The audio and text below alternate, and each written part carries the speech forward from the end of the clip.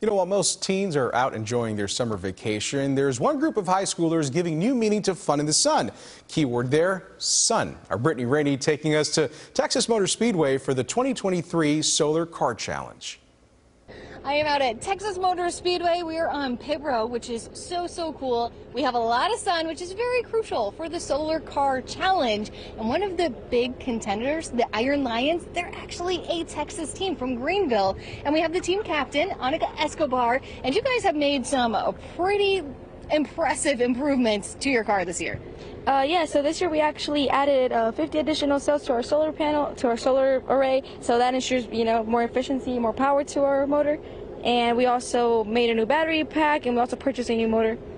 And, she makes these things sound like they're just so easy to do, and then be 5 minutes and you're good. But that takes a lot of knowledge, and there's a lot of learning that goes into that. Yeah, so it takes a lot of knowledge and dedication to learn your stuff, and also, we dedicate pretty much our whole life to this program, and our whole summer we're here right now instead of being at home, so it's a lot of time as well.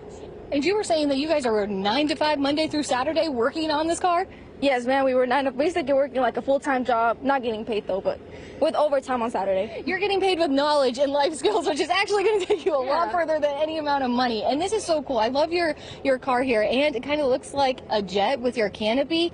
And also, you are 3 years into this. You started off not knowing anything, and now you're the team captain. Yes, ma'am. I started off, couldn't tell you how to work any tools, nothing at all, but now we're here, so I'm really excited though, and I'm proud of all of us in their team, how far we've come.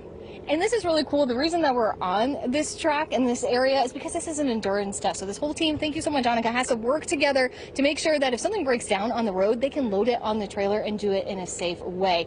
And we wanted to send you off with some musical talents from the Iron Lions as well. Say, can you see by the dawn